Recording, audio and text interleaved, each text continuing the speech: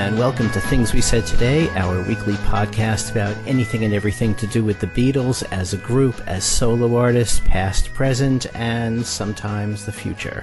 I'm Alan Cozen, the author of The Beatles, From the Cavern to the Rooftop, and Got That Something, How the Beatles, I Want to Hold Your Hand, Changed Everything.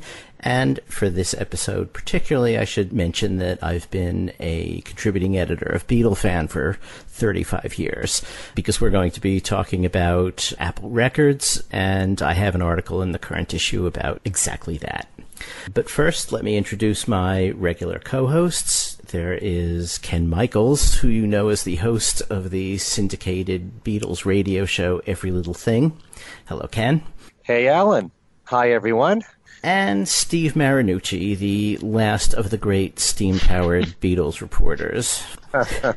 Who's been doing a lot of monkey stuff lately, too. But, hey, whatever. Hello. And I should mention that you can find Steve's stuff in Billboard.com, Axis.com, Variety, Goldmine, various places. So, as I said, we're going to be talking about Apple Records, because it's the 50th anniversary of that once great label. And before that, though, we have a few news items to cover. And Steve, do you want to pick those up?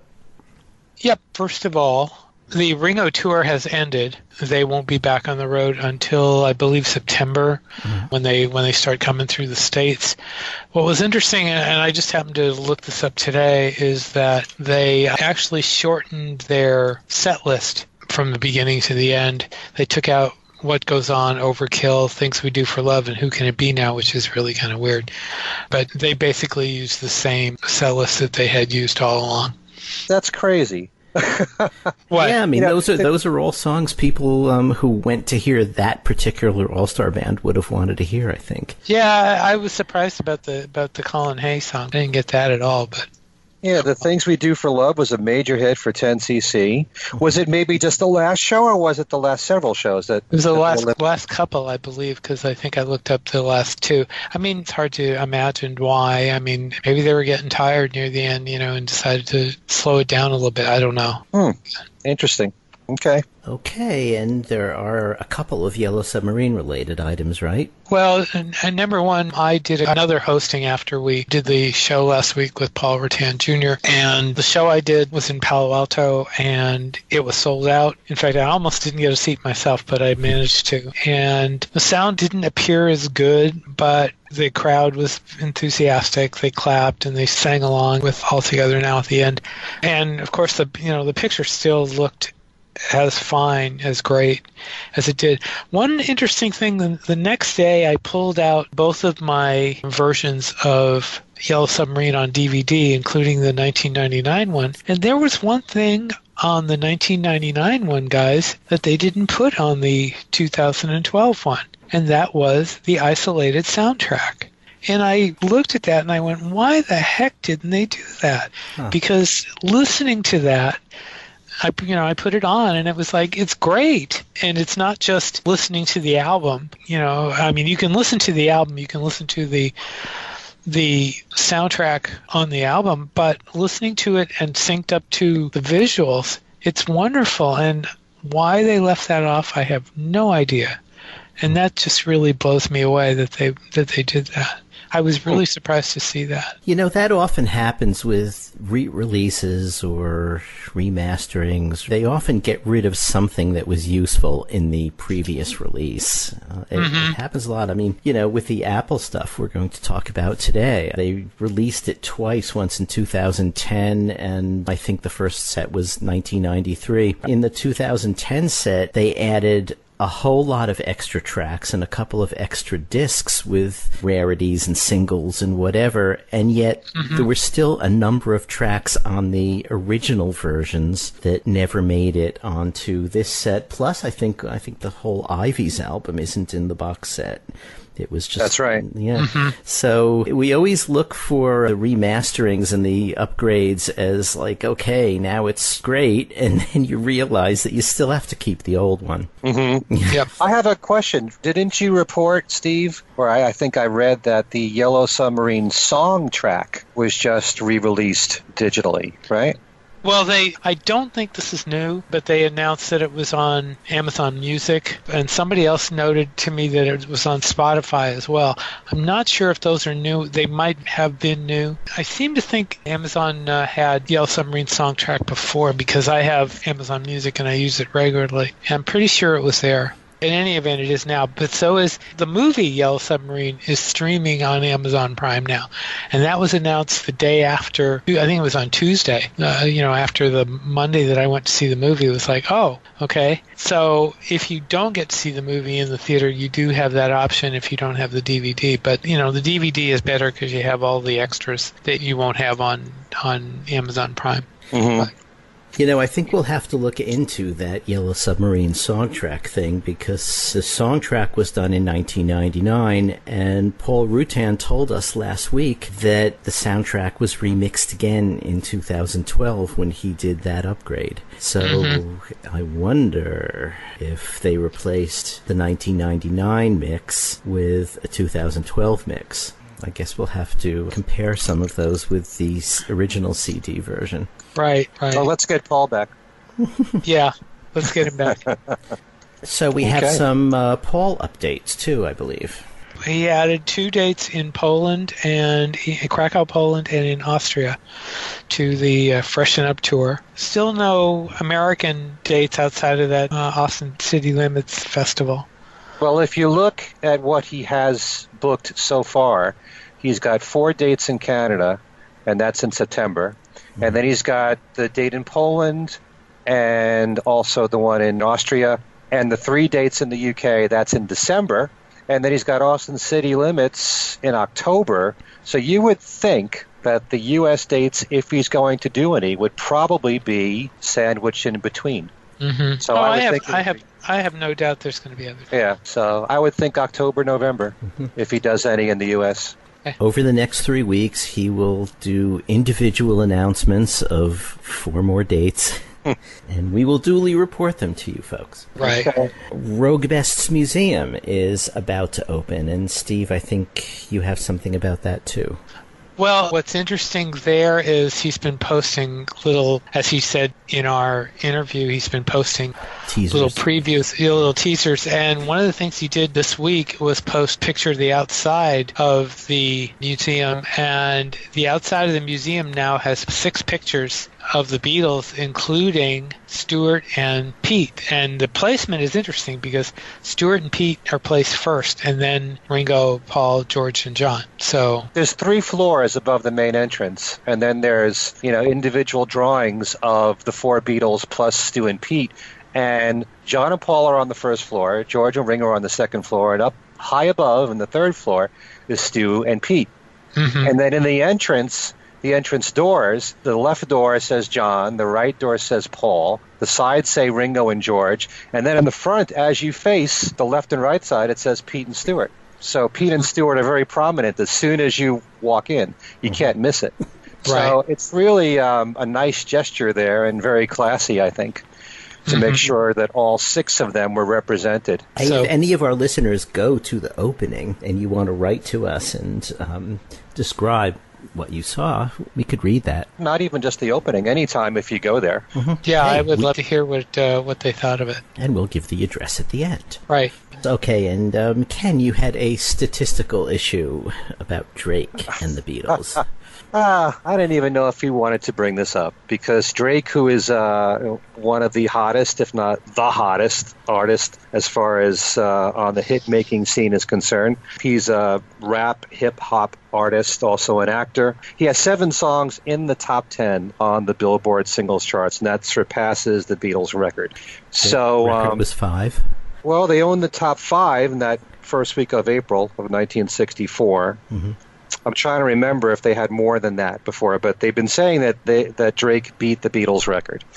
So all I wanted to say about that is that it is a different era now where the singles are all digital.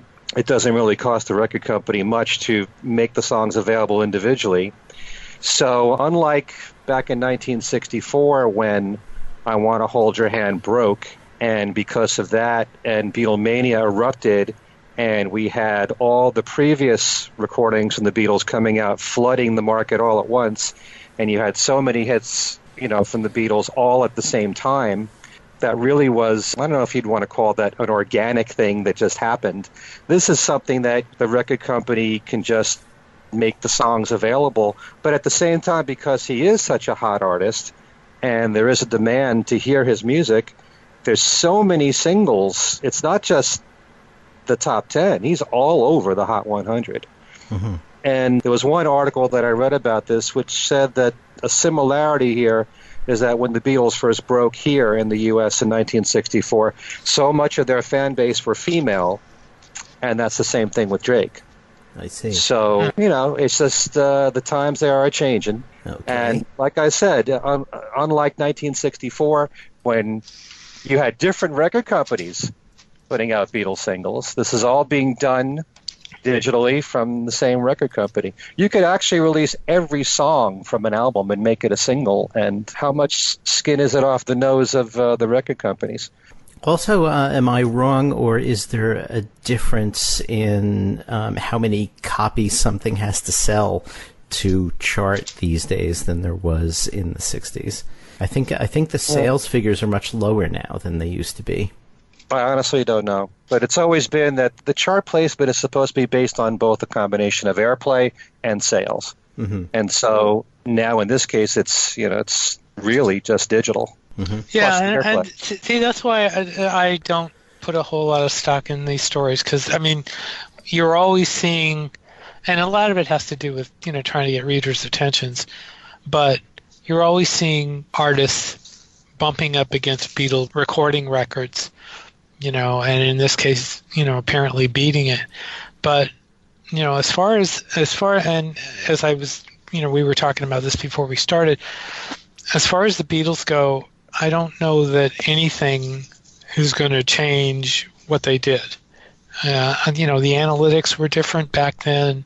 A lot of things were different, and I don't think the comparisons are justified. I don't think, even with what Drake did, that was then, this is now, to, go with the name of the song. But, that's my feeling. And I presume a lot of Beatle fans probably feel the same way, because I don't know that they really, we still think about some of the crazy things that happened in 64, regarding, with Beatlemania, and I don't see that this changes that. Mm-hmm. No one's saying that it does.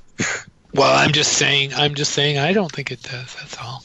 Yeah, so. And I remember like a year or two ago, Justin Bieber had placed a lot of singles on the Hot 100, and they were saying that it was reminiscent of what Beatlemania was like. But these artists can release so many singles all at once, mm-hmm. if they want to. They can release 10 singles from an album if they want to. It's no big deal. And be on the charts at the same time. Evidently, this is very similar to that with Drake. So, okay, then let us proceed with the business of the evening. The business of the evening, okay. I don't want it to sound like a board meeting here, but... I know. Okay, so Apple. It's the 50th anniversary of the launch of Apple Records this year, and, it's a little overshadowed by the impending 50th anniversary of the White Album and the current 50th anniversary of Yellow Submarine. But Apple Records, I think, was kind of a big deal at the time, and I don't know what you guys remember about it, but as I said in the article that I wrote for Beatle Fan, this was a label that was putting out stuff with what we took to be the imprimatur of the Beatles. So unlike something that was coming out on Columbia or Reprise or Capitol or any other label, this came with what we took as a sort of special recommendation. The Beatles signed these people, in many cases produced the albums, wrote some of the songs in a few cases, and so we took that as a recommendation and sort of tried things out in a lot of cases, I think, in my experience anyway, without having even heard them before. It was just, okay, it's on Apple, I'm going to get it, Mm-hmm. So did you guys have that experience too? They seem to have a natural quality control. In other words, most everything they put out is stuff that fans would have been interested in. And they knew the audience they were dealing with. And actually, I mean, at that time, in that period, things were so open, and it was hard to say there was any reason to limit things, because imaginations were so open to any kind of music, and radio was open too. Freeform radio was very much part of the game back then.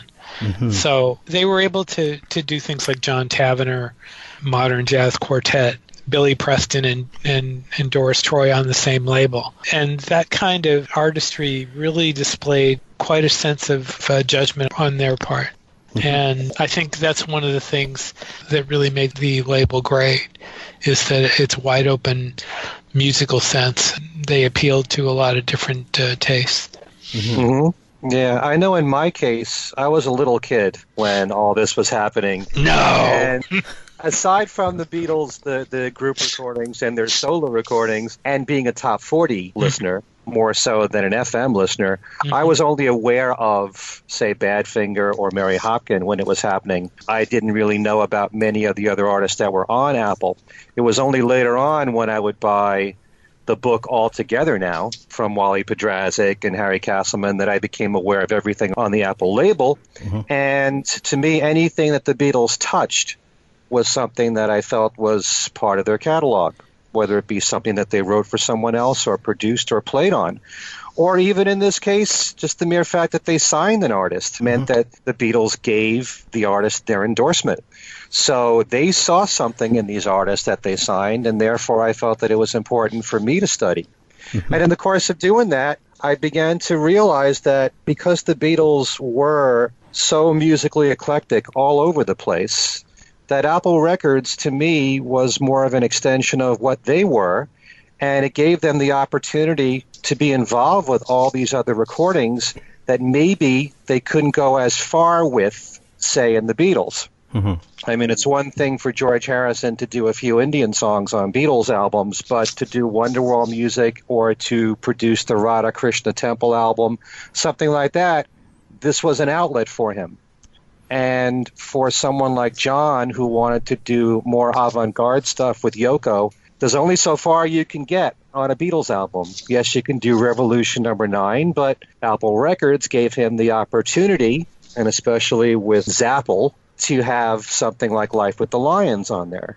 And likewise, the same thing with George with Electronic Sound. Mm-hmm. And so to help out all these other artists that were on the label, Mary Hopkin, James Taylor, Billy Preston, Jackie Lomax, all these wonderful artists, it also gave them a chance to help their friends out, play on their records, maybe write a song for Jackie Lomax or co-write a song for Billy Preston, and boost their careers. And, they were able to do more than the limitations of being strictly in the Beatles.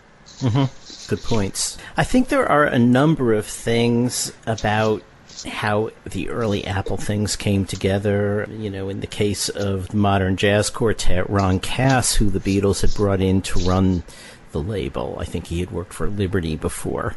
He knew the manager of the Modern Jazz Quartet, which was a completely established jazz group. And they made a deal where the Modern Jazz Quartet had an album in the can that hadn't been released yet. They'd been signed to Atlantic. I mean, it wasn't as if they were homeless.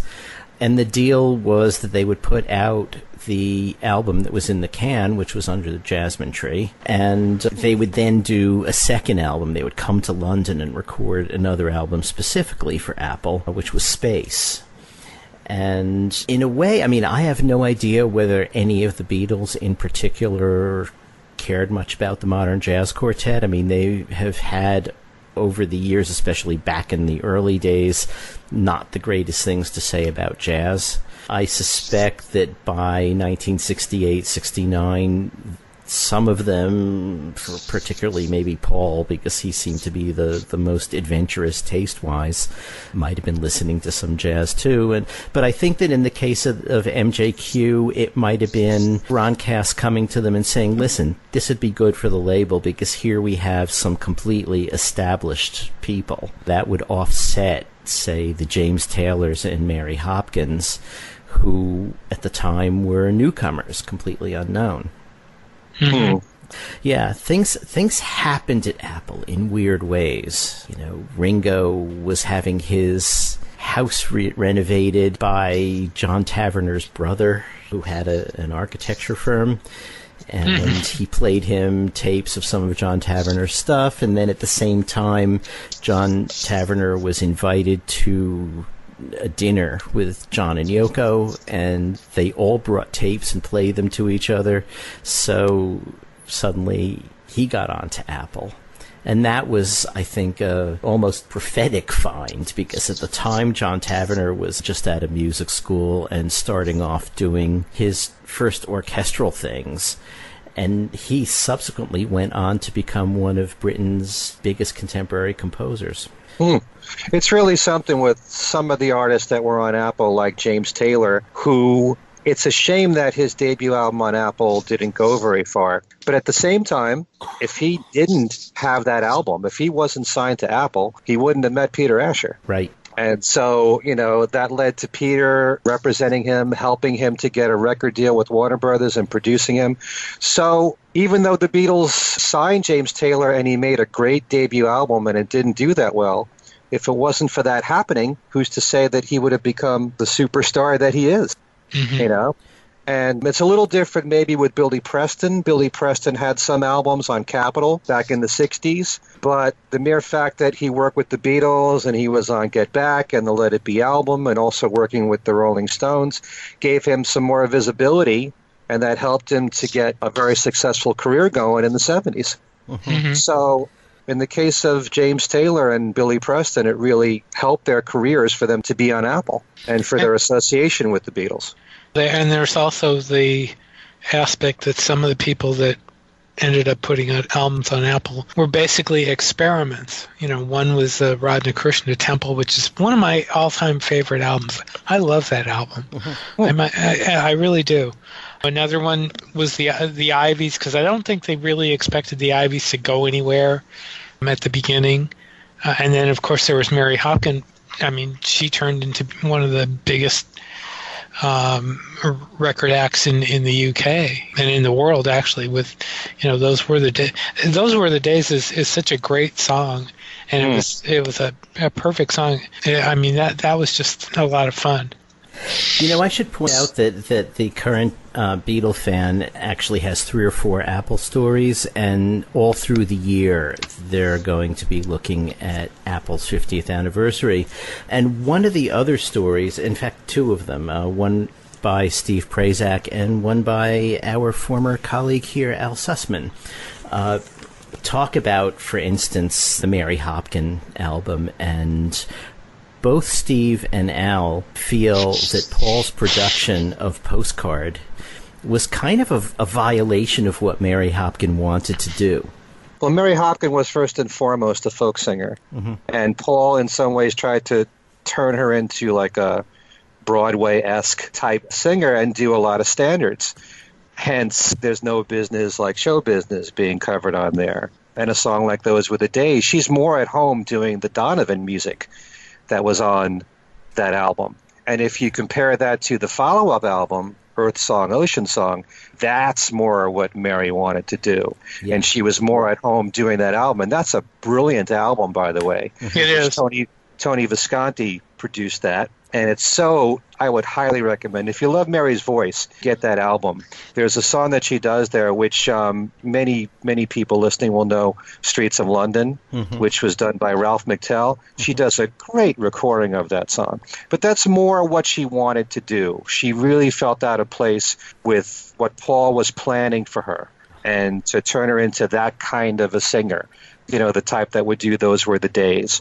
So she got her wish with Earth Song, Ocean Song. That's true. And she became more of an international star. She only had the 2 hits here in the U.S. with Those Were the Days and Goodbye. But she had a lot of singles in Europe, and she sang them in different languages, and she had more hits that way. So she had more success there than in the U.S. But that's what Paul envisioned for Mary. And who's to say? I mean, Those Were the Days is a tremendous recording. The whole production and arrangement behind that. Richard Hewson doing the arrangement for it and Paul producing it. brilliant. It's absolutely brilliant. Lemmy, several years ago, and I don't know, let's see the date, 2009. I didn't realize it was back that far.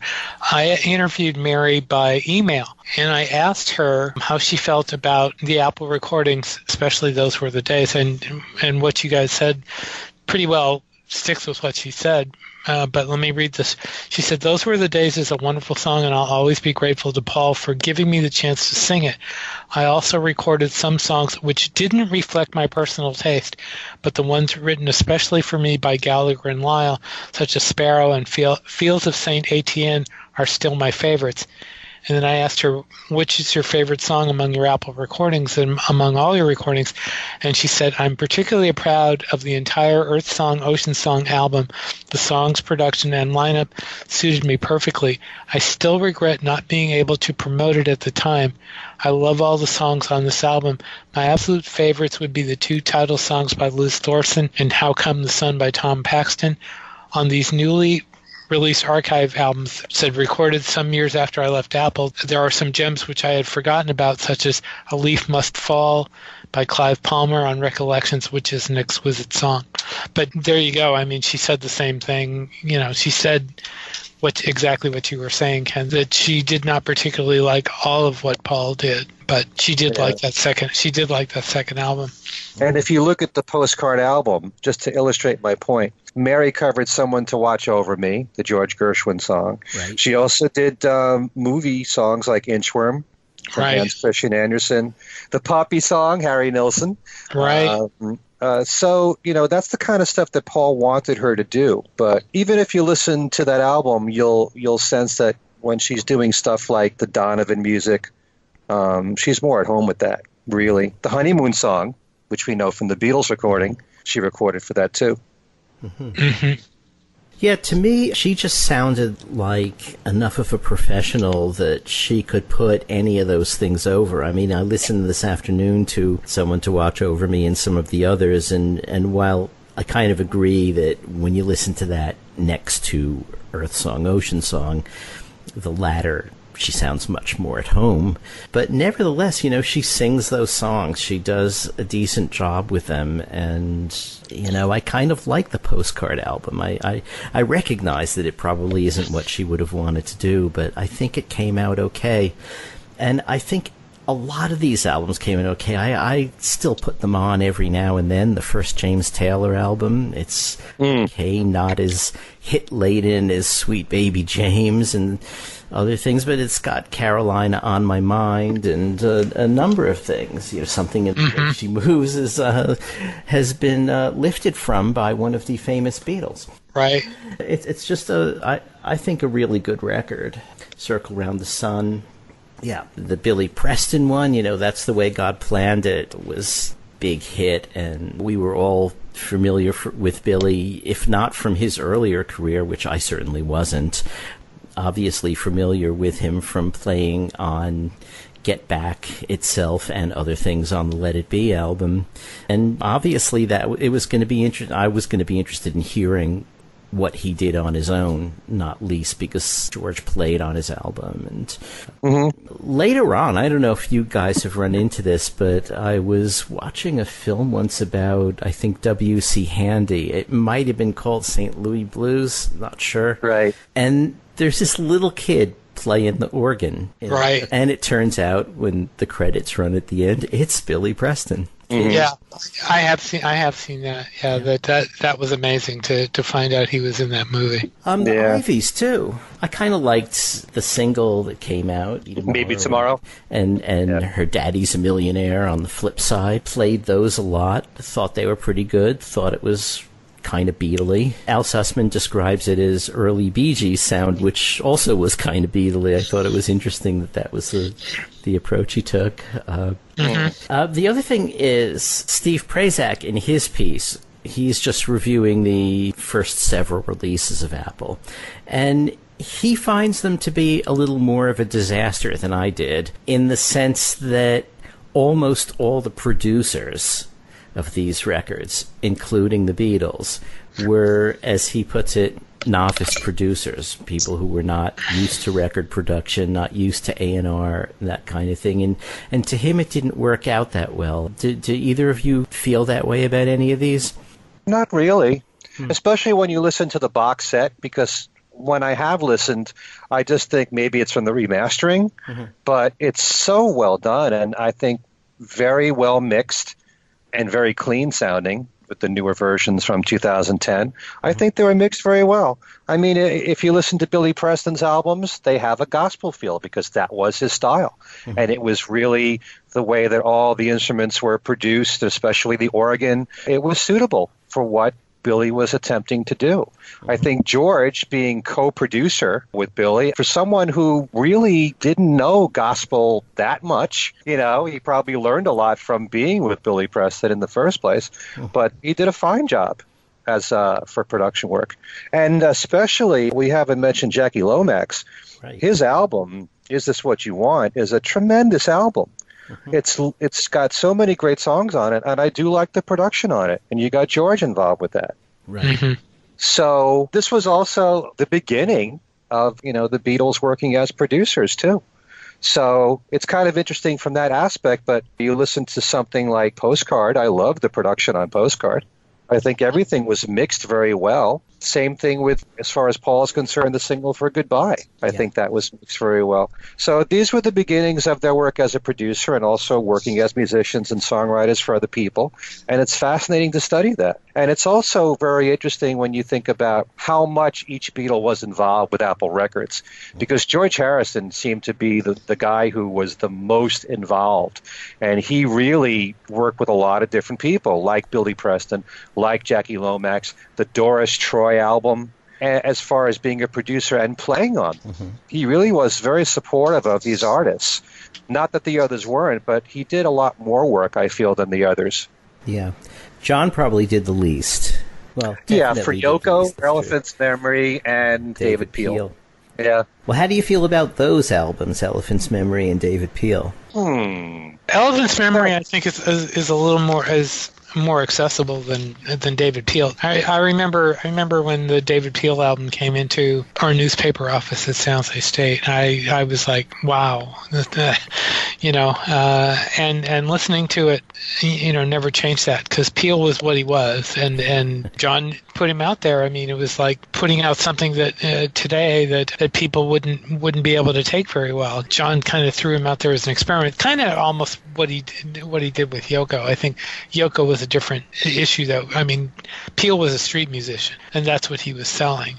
And it was funny, though, to see Peel, for example, on the Mike Douglas show, playing in front of all these housewives, and all these housewives are listening to his voice, and he didn't have the greatest voice. But that's an understatement. That's an understatement. But that's what John did with him, and that was part of the whole philosophy of Apple, that you may not get what you're expecting, and that was one of the nice things about Apple, was that the Beatles, much as they experimented with their music, also experimented with the label. And there were all the projects that aren't part of the basic discography that, with the experiments and the demos and things of people that we've never even heard of. I mean, there were all sorts of things going on. We didn't just get to hear all of it, that's all. Right, a lot of things weren't released, a lot of things that were going to be on Zappa, like Richard Brodigan, and, authors reading their work.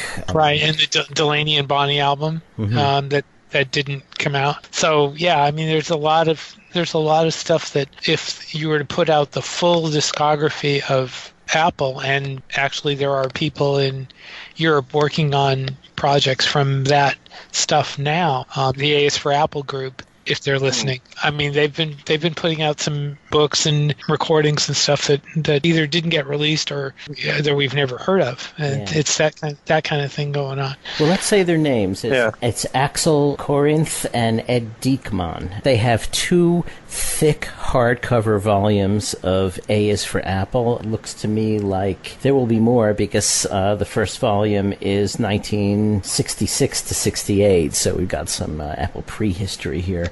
And then the second volume is January to March 69, and Apple fundamentally ceased operations, I think, in about 73. I mean, it didn't cease operations in the sense that there is still an Apple, and Beatles things still come out on an Apple label, but it's not really. The history I have here says 74 and 75 were the last 2 years. But by then, they were only putting out Beatles stuff. Okay. Like John's Rock and Roll in 75 was obviously on Apple, but Extra Texture was. Yeah. And since we're mentioning the books, Corinth and Diekman, apart from the books, as Steve alluded to, are putting out also some recordings.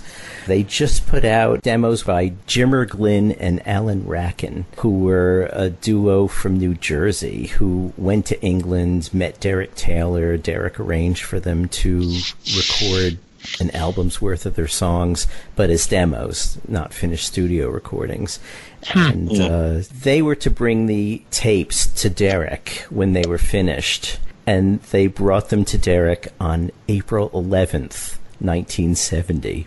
And as you can imagine, Paul having announced the day before that the Beatles had broken up, the place was in an uproar. They could barely get into the building. I think they realized that, okay, this was our opportunity sailing away into the sunset.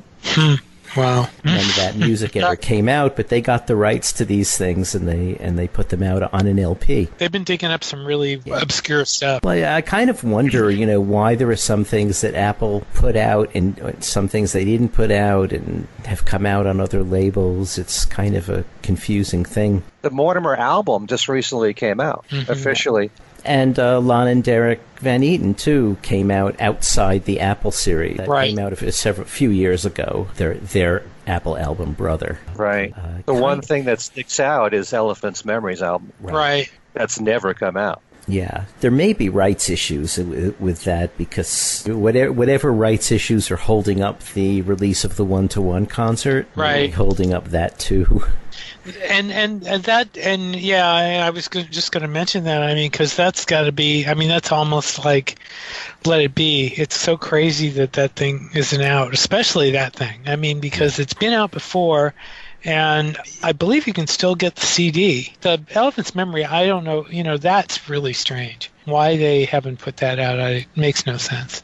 And also, we should talk a bit about Badfinger. We mentioned them a little bit here, but the 4 albums that they released on Apple were fantastic. All 4 of them. And there's so much great material on those albums. And it's always interesting to study them because, kind of like the Beatles, they did have 4 songwriters and 4 lead vocalists, and you can easily make the comparison about Pete Ham being more the Paul, and Tom Evans being John, and Joey Mullen being George, and Mike Gibbons, of course, being Ringo. But once you listen to those albums and you've got all these different songwriters, all with their great material, they're all strong songwriters. Mike wrote the least, but, Joey wrote quite a lot of stuff with Badfinger. It says even going past the Apple period. They're a fascinating band to study. They really are. And all 4 of those albums have so much strong stuff. It really is a shame, despite the fact that they had the 4 hits on Apple, that they didn't have more. And, of course, we can talk about the bad management that they had and the big tragedy with the 2 suicides. But, it really is a shame that they should have been 10 times bigger than they were. They really should have. Extremely talented in every way. And that music it still holds up so well. By the way, going back to Elephant's Memory really quick, the album before their Apple debut is on CD, but not the Apple.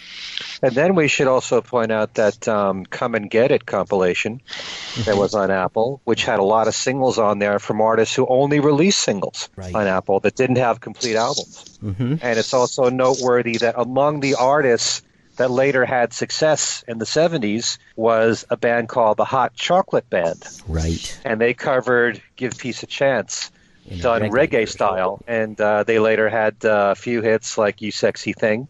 Started out there on Apple. And then there were the Sundown Playboys, which had a Cajun track. That was unusual. I mean, all of these little contributions fill out the picture of Apple more and more stylistically. The fact that all of these different styles are just coexisting under one label, whereas in those days, And really, until maybe 2000, most labels had a specific line for each kind of music. I mean, and it made a certain amount of sense. But at Apple, it was sort of like they were taking that old Louis Armstrong line about how there's only two kinds of music, good music and bad music. Mm-hmm. Can I bring up a couple of songs off that Apple compilation that you didn't mention? Uh-huh. One would be Thingamabob. Oh, yeah. One of our first four, as they said. Right. Because, Paul McCartney conducted that, and I mean, it's a great song anyway. Another would be King of Pho. King of Pho. I don't think it was actually released at the time, was it? I believe it was, because I believe I've seen copies of the record floating around. You might be right. No, actually, well, the liner notes I'm reading here on Amazon say it was banned, so maybe not. But I could have sworn I've seen copies, and I could have sworn I've seen Stephen Friedland, Brute Force, talk about copies of it, but I could be wrong. Hopefully he's listening, and maybe he'll respond. And then the last one would be Try Some, Buy Some. With Ronnie Spector, which is a beautiful song. I love that song. I love her version of that song. So, I mean, that whole disc of leftover songs is a beautiful collection, but I wanted to bring those three up because they were all great songs. Thingamabob is so interesting because it's, again, you think of Paul, he's so musically all over the place, and we know one of the many styles that he likes is the dancehall music. An instrumental like that takes you back to the 1920s, 1930s. Every time I hear Thingamabob, I think of like Hal Roach music. The kind of stuff that you'd hear with the Little Rascals or, Laurel and Hardy or something like that. It also should be pointed out that, I was talking about how George was so involved with the Apple recording artists. He also supported them in a very big way in bringing them on stage at the concert for Bangladesh. Right. Because he did have Badfinger there, and he also had Billy Preston there.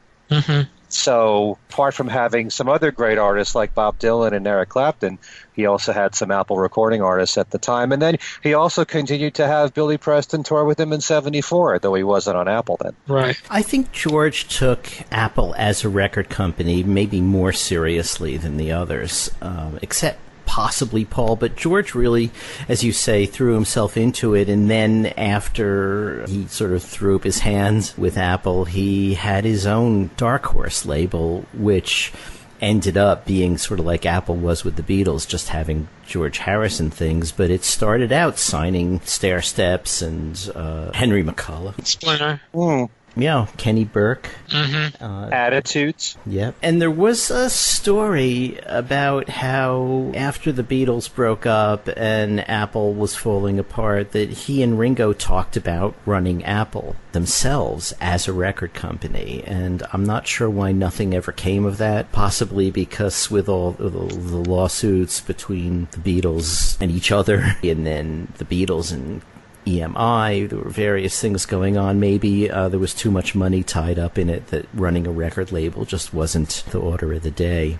But maybe given their states of mind at the time, especially Ringo's, they probably didn't want to get into the hassle of dealing with a record company. I can maybe I'm doing a little too much speculating here, but like I said, given Ringo's situation and condition at the time, I honestly can't see him being that serious about a record company then. But yet, he started his own record label. Right. Yeah, and he did, but it only lasted, wasn't it one release? Oh, he had a few. You can look up the discography. The guy who wrote A Dose of Rock and Roll was on the label.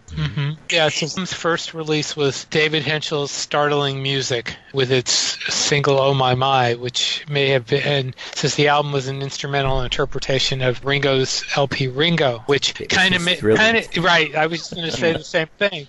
Except rather than put it under a pseudonym, he was at least honest to do that. So Carl Grossman was the guy who wrote A Dose of Rock and Roll, and he had a single on Ringo Records called I've Had It back in 1975.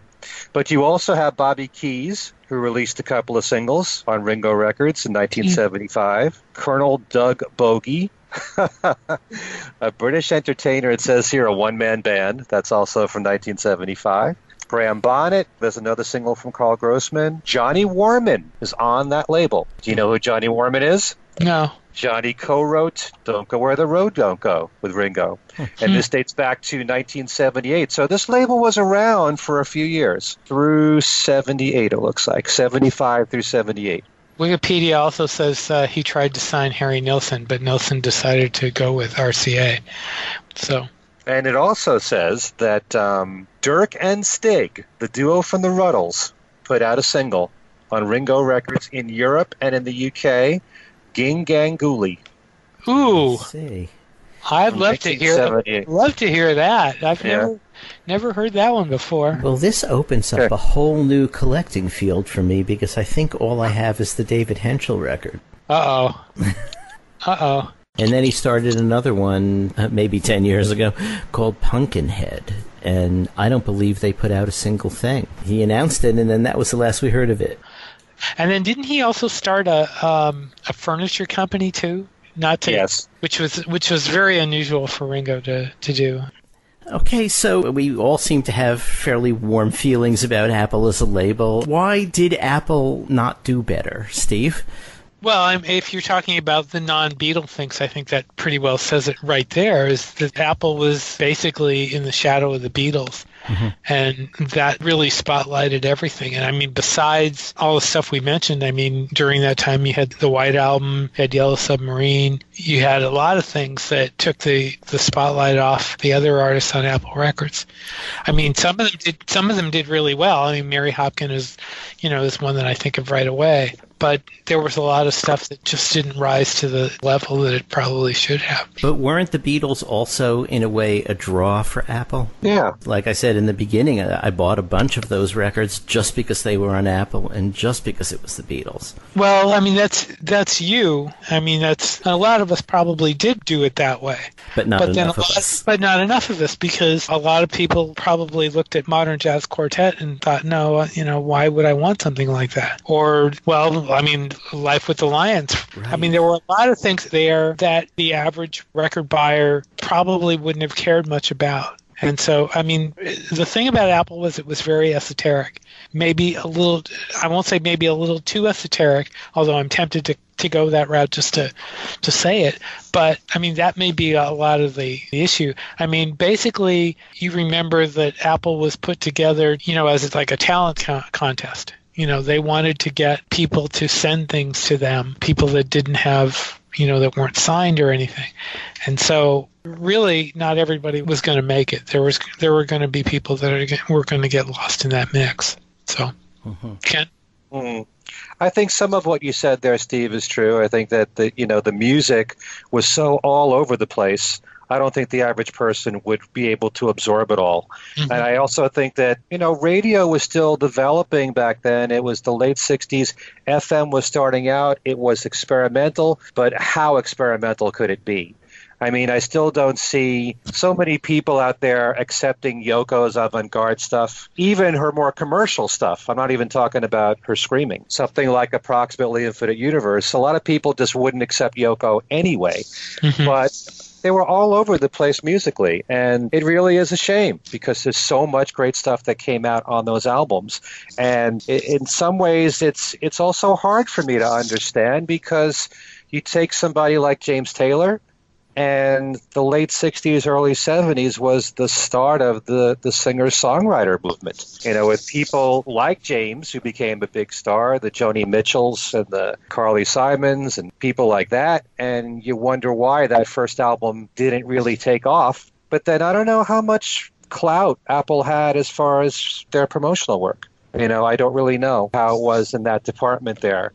But still, timing is everything, and I think that the Beatles' intentions were really good. I mean, like I said, Apple was an extension of themselves, and they wanted it to be all over the place musically. A lot of it was very experimental, which you couldn't see radio play at all, even on freeform radio. Who's going to play electronic sound, for example? Right. Who's going to play that? You'd be lucky if you heard Wonderwall music on the radio, really. Right. But a lot of that was too far out for radio at the time. And just like what I said about James Taylor, I'll never understand why Badfinger wasn't bigger than they were, because, their albums are chock full of great songs, not just the singles. And Jackie Lomax deserved a lot better, because that was really a killer album that he made.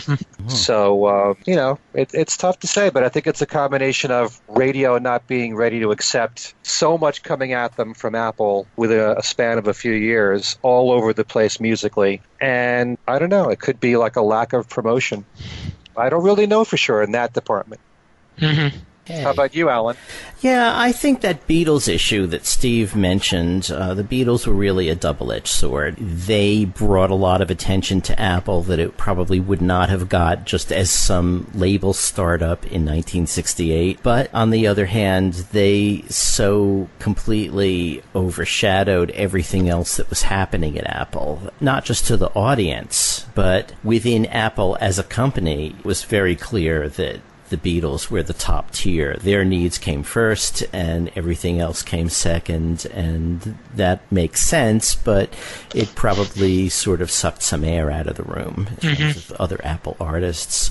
And then beyond that, of course, there was the fact that it started in 68, and by 70 there was the whole mess of Alan Klein and the Beatles breakup and the politics and everything happening, that it was just falling apart, and that in the end became sort of the overshadowing thing, and it just didn't quite work as well after that. Right. That, I guess, is the sad story of Apple.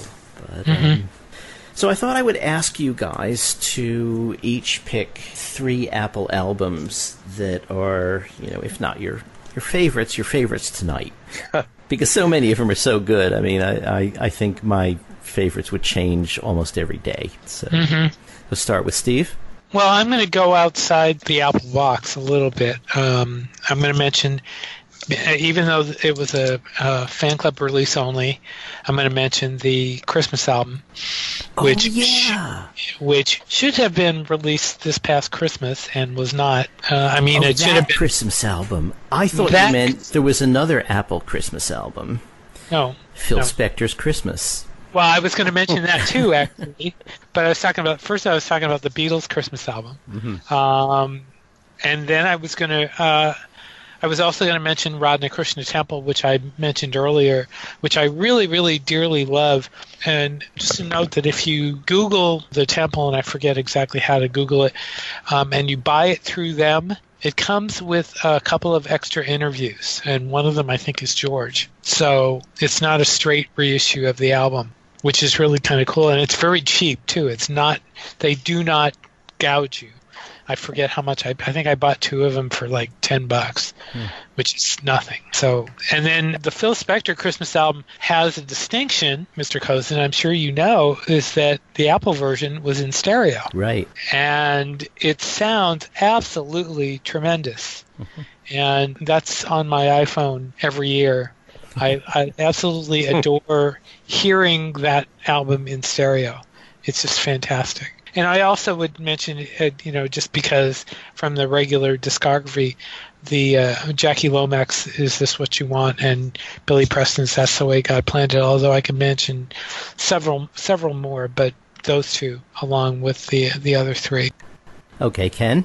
This is very tough because I have to say something from Badfinger has to be represented, but I love all 4 albums pretty equally, although probably the middle 2 probably are better than the first and the fourth. No Dice and Straight Up.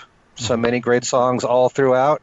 I'm going to have to put Jackie Lomax in there because apart from having Sour Milk Sea on there, which I think was a great recording, and of course George wrote it. He's got other Beatles on the song. It's a great ballad there. I Fall Inside Your Eyes. There's a song called Sunset that I love a lot. I just love the whole production of it. Really has a George Harrison feel to it since he produced it.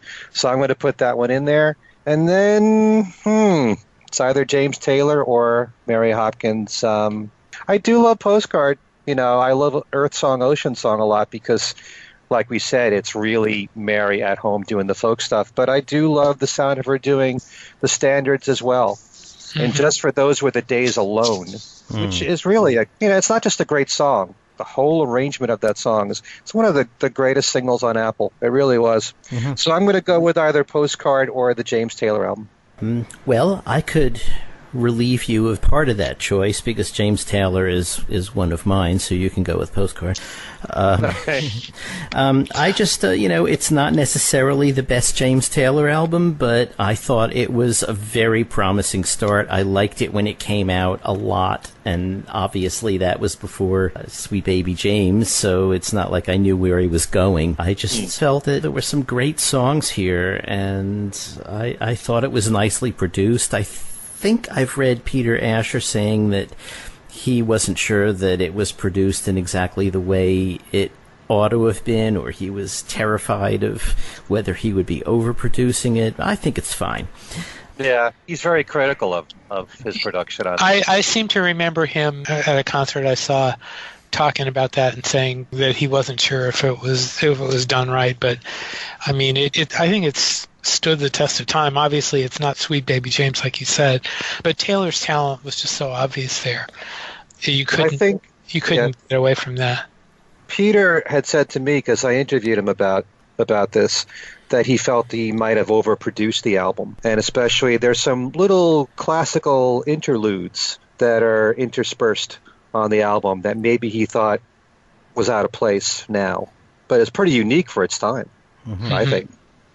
Okay, so for my second one, at least tonight, I would choose Badfinger Straight Up, just because it's got so many great songs on it. I think it really is Badfinger at their height.